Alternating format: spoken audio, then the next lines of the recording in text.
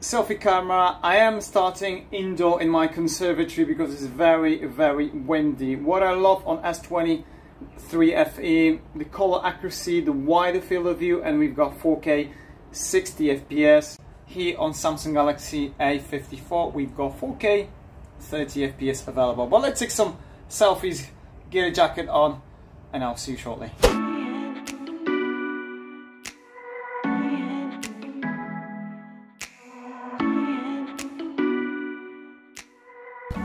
I have switched to 4K 30 FPS on S23FE. This is stabilization. And I have to say, I am a huge A54 fan, and I've been using this phone myself the last 3 months, and I did not have much issues really. I even edit the videos using this phone. This is a mid-range phone. Now, we've got chipset slightly older, and it's not Snapdragon here in the UK, unfortunately, on S23FE, but I think it should be just fine. Let's take for a few more pictures outside and check on stabilization. By the way, if you are enjoying my content, sub to the channel will be awesome. Cheers. Now it's time to have a look at the quality stabilization on the rear cameras. This is ultra wide angle, 4K 30 FPS on both. Sadly, none of them can do 4K 60 FPS, even S23FE. You can clearly see the difference in dynamic range and colors. Way better on Fan Edition here. But let's switch to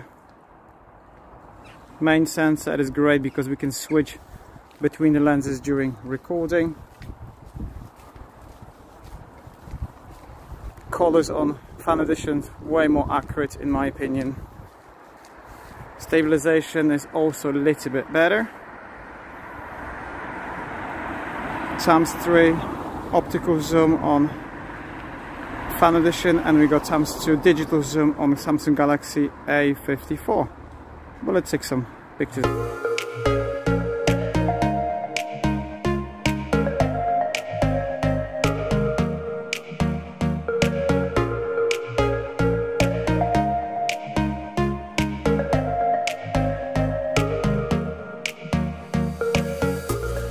So this is maximum zoom, S23FE ×12, and we've got ×10 on A54. Stabilization is a little bit better on FE, of course. But let's go back to ultra wide angle and take a few more pictures now.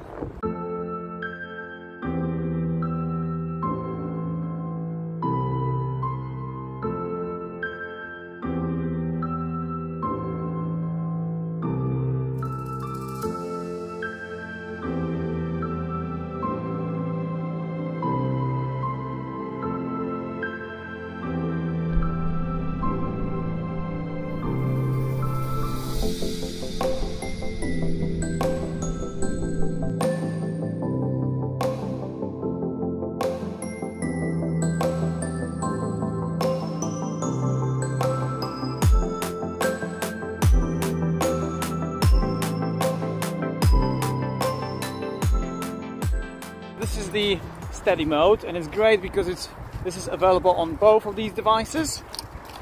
And then you know what, S23FE have way more options. You've got portrait video mode. There is also director's view, which is not available on Samsung Galaxy A54. However, on the other side we've got macro mode on Samsung Galaxy A54, which is not available on FE. So this is the Pro video mode available on both, and it's great because I can change the temperature, as you can see here on Samsung Galaxy A54, and it's great because you can do this during recording. I love that S23FE has 8K available and also Full HD 120 frames per second, which is pretty impressive. But what do you think? Which one is your favorite so far? I'm gonna move on to some low light scenarios now. But let's have a look and see which one is more true to colors. We've got S20FE. So we have Samsung Galaxy S23FE on the right and A54 on the left. And And I have to say the color accuracy is a bit more accurate on the right. So S23FE is the winner in my opinion, but let's check on the quality now.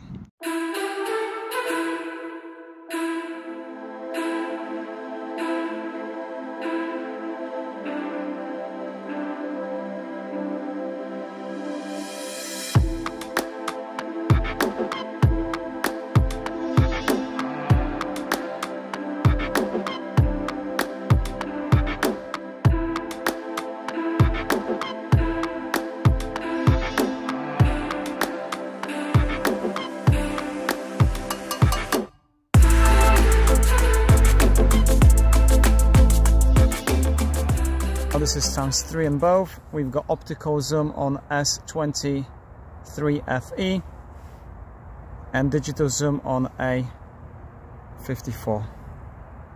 Switching to the main sensor now. Can't really tell much difference. Maybe slightly different in colors. And switching now to selfie camera at night, and I have to say guys, they're going pretty much head to head. Sometimes the A54 is even better in my opinion. Really impressed. But let's take a couple of selfies now.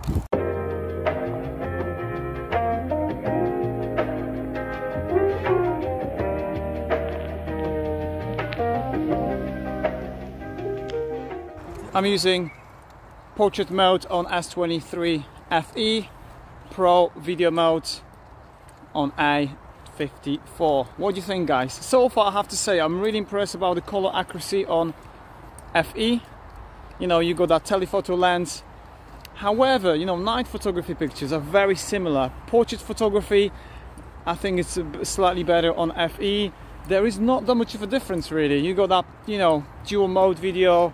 Yes, you know, FE is more powerful, but in terms of the camera performance, in my opinion, you're not really missing that much if you're getting A54. Please let me know guys, what do you think? Is it actually that $300 difference worth spending? Let me know in the comments below. Make sure you watch the A54 full camera review here, and I'll catch you guys in the next one. Cheers.